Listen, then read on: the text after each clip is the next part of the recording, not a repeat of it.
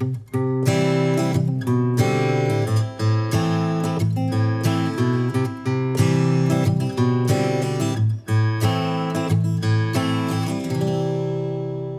acoustic guitar plays a really important role in pop and rock music. Now, when we're playing pop on acoustic guitar, there's a couple important things to think about to really make the playing shine. If I'm playing a song, let's just say a simple chord progression like C to A minor, right?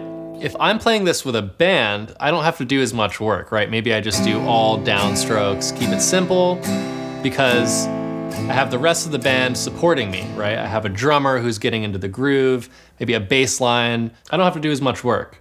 But when I'm playing just me by myself as a guitar player, I want to try to emulate different parts of that band in my playing. Instead of just doing downstrokes, 1, 2, 3, 4, right? I want to make it a little more exciting. Like, let me think what the drummer might do. Like, the drummer's probably grooving, right? So maybe I'll think about my chord. I'll separate the bass note from the rest of the chord. And I'll treat that like maybe the bass note is like the kick on the drum and the rest of the chord is like the snare or the hi-hat, right? So I want to make some kind of drum feeling groove within my chord.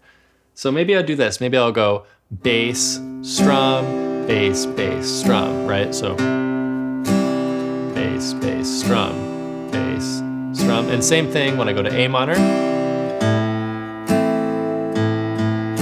Right, already more groove happening here. So let me try adding in one more element. Let's take maybe a bass line, right? The bass is such an important part of any song. So if I'm moving from a C chord here to an A minor, what I'm gonna do is I'm gonna try to connect these two chords with a bass line. So let me go from C, now moving down to the 2nd fret, walking us down to A. Now I can do that same thing, but I can walk back up to C, 2nd fret to the 3rd fret.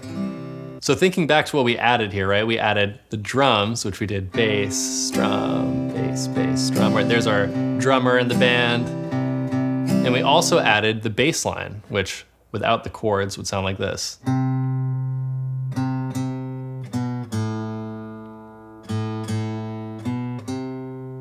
Right, so when we add those two together, maybe a little faster so you can really feel the groove.